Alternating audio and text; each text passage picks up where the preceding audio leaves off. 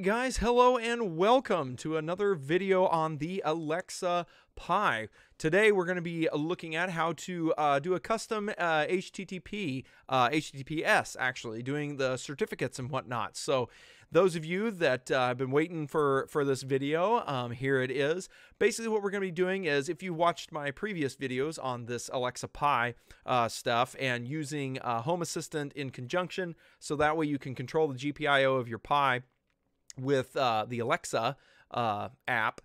Basically what we're going to do is, if you've watched those videos, you'll see that you have to use AWS at some point. This video is to replace that. You don't have to use AWS if you don't want to. And those of you who don't know, that's Amazon Web Services. You don't have to use it if you don't want to. However, the Alexa app requires a certificate because it does a secured connection to your device and whatnot, so you have to have certificates and whatnot set up for that. So this video is going to be going over how to do it yourself, and we are not going to be using self-signed certificates, because that can cause a whole nother rigmarole that you have to deal with in when you have to update those certificates and all that jazz. And then I never really got it to work right with Alexa, so we're going to be using an open source third-party solution that we will be using for this. So what we'll be using, I'm just going to go ahead and we'll jump right into it. We're going to be using Certbot is who we are going to be using. Now, Certbot, like I said, is open source, and you just go to, I'll put all these links. There's going to be a lot of links going on. I'll put them all down in the description for y'all. But basically what Certbot is it is going to be the certificate signing authority, or however you say that. But basically what you do is we're going to download some software, okay, onto our Raspberry Pi, and then we are going to be signing the certificates through this Certbot is what we're going to be doing. And then once we get done with that, we will then attach that to our Alexa app, and then yeah, we'll be able to use that cert, and you don't have to use AWS if you don't want to, because I know that there's a thing with AWS where you have to have a credit card or something, and a lot of people don't like that. Even though they don't charge you, unless you want certain things that do cost money, but they don't charge you, but yet they still require it. So some people just don't want to put that information out there, or maybe some people don't have that. So this is an alternative method for doing it. First things first, though, what we do need to do is you do need to set up a dynamic DNS of some sort. So one that comes to mind, let me open a new tab, is DuckDNS, except I spelled that wrong. Duckdns.org is, I believe, what it is. This is one that works quite well. It's basically free dynamic hosting. You know, I think we talked about it a little bit in the previous video, so I'm not going to go into what this is, but you sign up for this and then configure it in your router, and there are tons of videos on this, as well as another reason why I love Home Assistant. Home Assistant is looking to be a pretty good application. A lot of you have asked me why I didn't use other ones. This is another reason why, is Home Assistant has documented this whole process, even with DuckDNS, and they call it setup encryption using Let's Encrypt, which Let's Encrypt is basically Certbot. Okay, so they walk you through how to set this up. All of it is documented. It is fantastic, especially for people like me. I like to keep it quite simple. I don't want to have to reinvent the wheel if I don't have to. Okay, and so Home Assistant does all the heavy lifting for you. I'll put this link in the description as well. It's just fantastic. So you need to go ahead and set that up. Then lastly, you'll have to configure your router, and we need to do a few, oh, there's my AVG. We need to do a couple router configurations, all right? So first off, you need to configure the DDNS. I'm using an ASUS router, or ASUS, however you pronounce that. There's the DDNS tab right here. That's where you'll set up your DDNS. Mine's different. I didn't use DuckDNS. If you buy an ASUS router, they have their own dynamic DNS stuff basically already built in. So that's what I'm using. But anyway, you'll set that up. Then you come to your port forwarding sessions, and I think you can go to portforward.com or portforward.org and select whatever router that you're using, and it'll tell you how to port forward it. But the first thing you need to do is port forward, depending on which you want to do. My ISP blocks port 80, so I can't use port 80. But if you are in a region where your ISP does not block port 80, which 80 is the generic HTTP port, okay? If they don't block it, then you need to add it. I went ahead and added it here so you'd see what it looks like. You would add port 80 is your port range, and then you would forward it to your Raspberry Pi, which this is my Raspberry Pi's IP address on my network, is this .31, and then you say that you want to forward port 80 from the outside world. Basically, I'm sorry guys, I have allergies, and so I'm itching, so if I may have to sneeze here and there. So it's been crazy around here. Here in Kansas, it's been like warm. It's just bizarre for this time of year. Normally we have snow. Anyway, so you want to forward this outside port 80 to the port 80 on your Raspberry Pi. That's what this is telling me. And you want to forward both TCP and UDP connections, okay? Now, those of you that are like me and you can't do port 80 because your ISP blocks it before it comes to your router, or even before it comes to your cable modem for that matter, you can use port 443, which is the TLS way of doing it. So what I do is I take port 443, okay, and I redirect it to my Pi, but my Home Assistant is listening, since it's not port 80, it's going to be on port 8123, so I need to remap it. So 443 remaps to your Pi on port 8123, and 123 is the default one. I think you can change that in that configuration.yaml file. I think you can change that port if you don't like 8123. So that's what you do, and same thing, forward both TCP and UDP. That's it for the router configuration. So once you're done with the router configuration, we need to slide right on into Certbot. Now, I have already performed this on this Raspberry Pi, so I'm not going to do it again, but I will show you the commands that you're going to use, okay? So that's my plan. I've got my little notes here. So I'm going to run through it as quickly as I possibly can. You can pause the video if you need more time, but I'm going to try to run through it fairly quickly so this video doesn't get exorbitantly long. We're already almost 10 minutes now, so I gotta pick up the pace. So anyway, so first thing we need to do is we need to download the software, and that is basically written right here. Excuse me, I'm sorry. It's written right here. We're going to be doing this stuff that's in this Let's Encrypt. We're going to be doing this section. This is if you're using Docker. See, Home Assistant isn't built specifically for the Raspberry Pi. It is built for any Linux install. You can use it. So they have pretty much everything documented here. It's fantastic. So this is what we're going to do. So first things first, we need to make a directory called Certbot, and you'd hit enter. I've already made one. So we're going to cd to Certbot, okay? And inside, we're going to download basically this using the command wget HTTPS dl.eff.org/certbot-auto. And when you hit enter, that will download this Certbot auto. It's going to download that, okay? Now, what that's going to do is that's going to install and config Certbot for you, okay? Now, this is only one method of installing Certbot, okay? So don't crawl all over me and tell me that there's other ways to do it. Yes, there is other ways to do it. This one was just simplest for me, and using the Raspberry Pi. It was the simplest for me, okay? So there are other ways to do it. I think there's some custom installs through apt-get, but this one worked pretty clean and slick for me, so that's what I'm going to do. So once you get that, you're going to change mode on that, and you're going to add the A plus execute. You're going to add the execute to it. Certbot auto, and hit enter, and that will give the correct permissions for it so you can run it. So we're going to run it with a /certbot. Well, actually, you know what, I may just see. I think I have that command saved. Let me pull my notes up on my other screen because I don't want to type it wrong for you guys. And there is a little bit of a difference, okay? The command that's listed in at the time that the documentation was written for Home Assistant, the command was not is actually kind of old. I'm sorry, I'm trying to cut and paste this, so my brain is trying to do two different things, and I'm failing at it.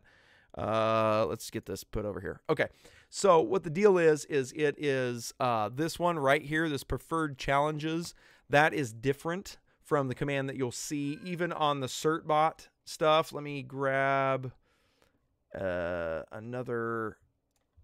Hold on, I need my Certbot docs. Certbot has on here, tells you what forms you can run. Oh, my niece just came up to me. Hang on just a second. Hi. You're just talking to yourself. No, actually, I'm recording a video so I can teach other people. Yeah. But what's that blue thing up there? The weird thing? No, the blue thing. The blue thing? Oh, that? It's an old Easter egg. Can I have it? You want it? Okay. Yeah, you can have it.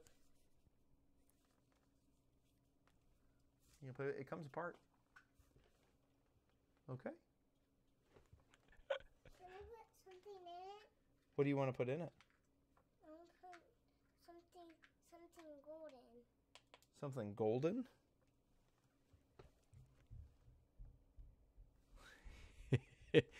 That's my little niece.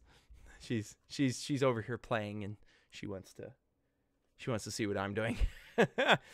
Anyway, okay, so back to what we were doing. Down through here, let's see if I can find it. I think I went past it.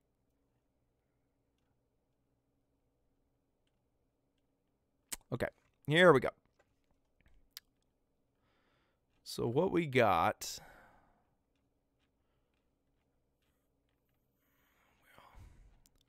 I zoomed in, it hosed it. There we go. Okay, so what we got right here is the two different ones. If you're using port 80, you're going to use this command in, let's see, can I do this, like, put this together? It'd be so awesome if I could put it together. Where's that at? Where did I highlight that at? There it is. Okay, so see this section, you're going to do Certbot auto, cert only, okay, and then standalone. Then preferred channel. What this part right here is actually one of these two, depending on which port you're going to use. If you're going to be using port 80, then you're going to use this HTTP 01 with the standalone support challenges. Now, this is what's different. The standalone supported challenges, it doesn't hurt anything if you accidentally use this switch in here. Instead of using preferred challenges, you use the standalone support challenges. You'll just get an error that tells you to use this one, this preferred challenges. Okay, so that happened to me. So it's going to be preferred challenges, and then you're going to either do HTTP 01 if you're using port 80, or you're going to use the TLS SNI 01, okay, if you're using port 443. Now, for me, since I have to use port 443 because 80 is blocked, I'm using the TLS SNI 01, okay? So you guys do that. Then email, and you put in your email address. I'm not quite sure what that's used for. I didn't read through here to see if you absolutely have to have an email address, but maybe you do for validating that you're not a bot or something. Anyway, then now you need to type -D, and you need to put your domain. So the one that you created for, like on the Duck DNS, the one that you created, that's what you'll put in here, okay? So you'll put that in here. And then once you're done with that, hit enter, and it'll go ahead and it will create everything. And it shouldn't, as long as your domain is reachable and whatnot, it should create all the certificates and everything for you, okay? So what we're going to do... Okay, guys, so I've cleared that out. So now what we're going to do is, now that we're done with that, I've backed up to my home directory. I'm going to CD to Etsy Let's Encrypt, okay? That's where all of our stuff's going to be. Now, here's the thing. We're going to have to change the permissions because all of this is done under root, okay? So now I've already changed the permissions on mine, but see how this is root users? What we're going to have to do is we have to put the Home Assistant user, since that's what Home Assistant runs under, is the Home Assistant user.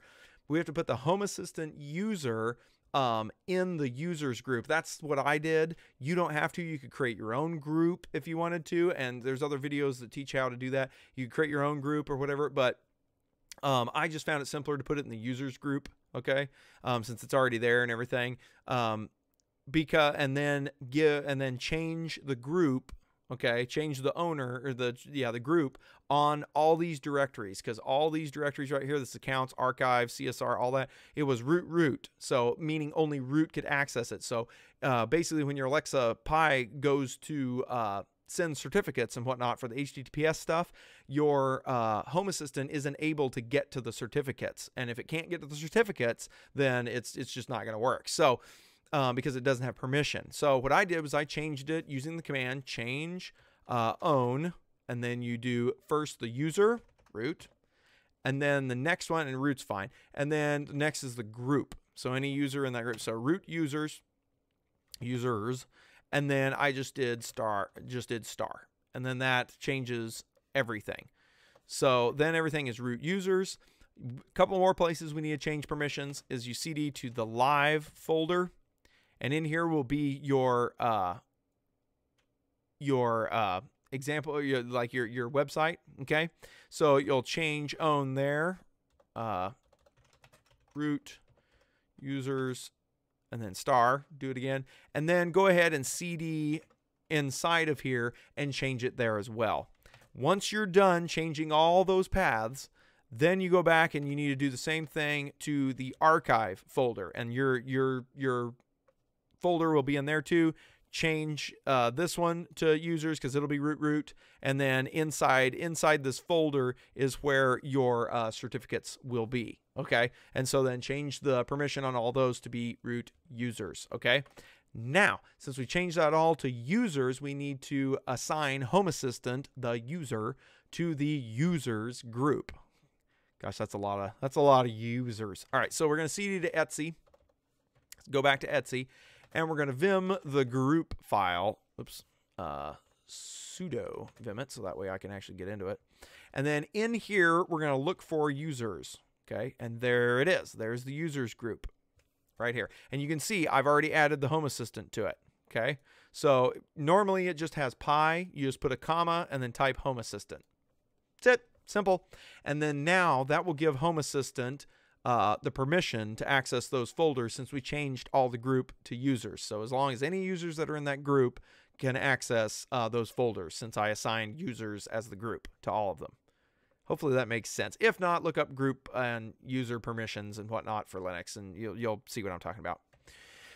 So now that that's done, now we need to configure the YAML file, like I like to say it, the YAML file. So you're going to cd to home assistant dot home assistant. All right, and then we're going to open that up.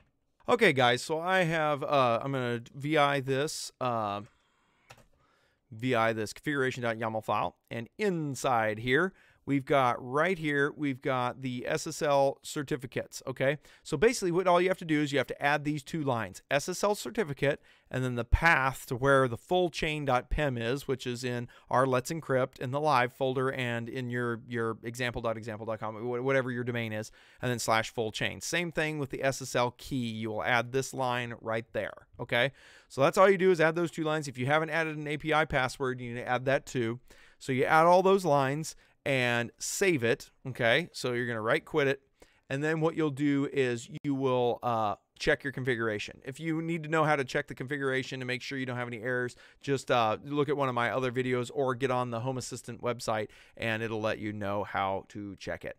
Then all you got to do is restart your Home Assistant and it should be good to go. So we're going to go into the next part and we'll look at the Alexa software.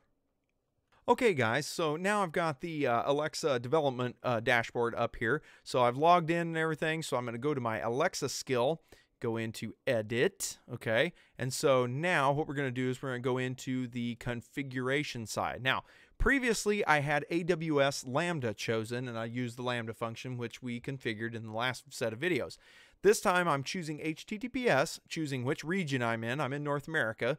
And then you put in your website. Now, where this comes from, this is the same web address that we did in the JSON file when we did the WS Lambda. It is going to be, and let's see, let me see if I can't zoom in on this so it's bigger so you guys can see it.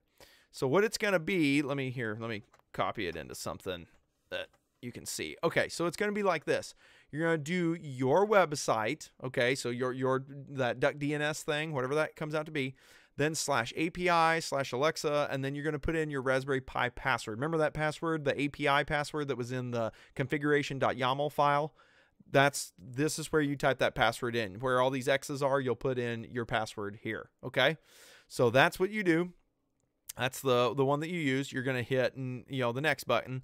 On this next field for the SSL certificate, you're going to choose the first radial option. The My Development endpoint has certificates from a trusted certificate authority. Okay, so and that's Certbot. Certbot is the certificate authority. Okay, so you're going to do that. Once you're done with that, we will move on to testing it. And you should get, when you move to test, you should get this little enabled flag. Okay.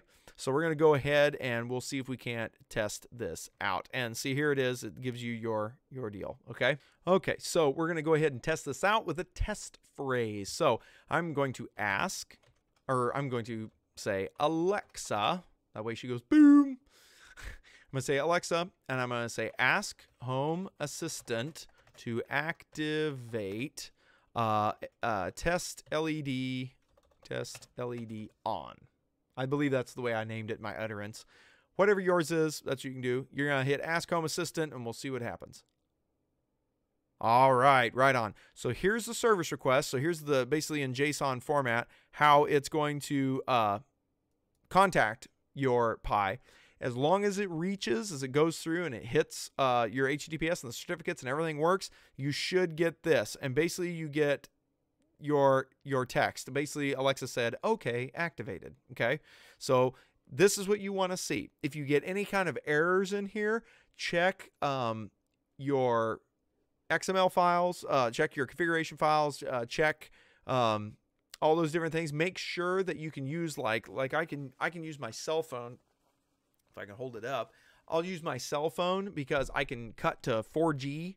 And when I cut to the 4G side, I'm basically not on my home network. I'm not on my Wi-Fi, and try to do HTTPS and then : / and then that address that you put in, the one that you made in DNS, and it should redirect you and take you straight to your Raspberry Pi that's got your Home Assistant on it. If it does not, then you need to check your settings. Check your port forwarding. Make sure the ports are forwarding properly, that you got that right and whatnot, because that's probably the reason. The error messages that this gives are kind of convoluted, so you're kind of on your own looking at it. But anyway, check things like that. Check your port forwarding. Check your dynamic DNS. Make sure that when you ping it from another computer or something like that, that it gives you the outside address that is your outside address, things like that. That's kind of some troubleshooting to do, but this basically shows you that it does work. This went out, pinged my Home Assistant, and it activated the test LED on. Now I can turn it off. If I do off and hit Ask Home Assistant. Yep, and I get, even with the off, I get it. So there you go, guys. That is hopefully we didn't take too long. We took about 30 minutes, but that's how you set it up using the HTTPS instead of using Amazon Web Services, just in case if you wanted an option there. This is how you configure it and do your own certificate authority using Certbot, which is open source, which open source is awesome. Great stuff. So anyway, guys, that'll wrap it up since this has gone on long enough. Hope you guys enjoy this. Make sure to like and subscribe and share this video. It really helps the channel a lot. Got some more videos coming. Make sure and subscribe to me on Twitter. Definitely add me on Twitter because I'm at misperryee. Add me because I put up different things onto Twitter. Sometimes they're funny things that I'll find, especially around Christmas time and things like that. I'll put up funny pictures and stuff, but mostly because I communicate with you guys. So Google or YouTube, Google, whoever they are, still has not really gotten a good way of notifying people, or me being able to put out a text notification. I think they're working on it, and maybe I just haven't seen it yet, but I don't know.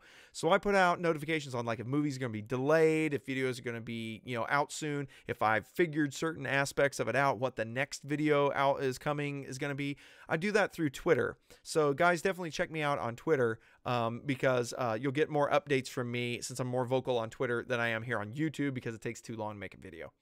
Anyway, guys, thank you so much for watching. Hopefully this helps you out. If you have any questions, please put it in the comments down below. If I can't get to them, hopefully one of you guys, the other viewers, I like to keep my comment section kind of like an open forum. So you guys can all bounce ideas off of each other on this topic. and I will chime in whenever I can. I am a busy guy. I do all this just by myself. I don't have a team of people to help me answer real technical comments. So I apologize for those of you that have real technical questions, because I actually have to sit down myself and spend time debugging or testing your question and seeing if I can't reproduce your issue, and basically doing Raspberry Pi support or whatever it may be, Arduino support, PIC microcontroller support, whatever. So it takes some time. So I apologize if I can't get back to you, but please, everybody, let's do a community thing here. If you see somebody, read the comments as well as watch the video. If you see somebody struggling and you can help, by all means, help them. All right, guys, rattled long enough. Take care. We'll see you next time.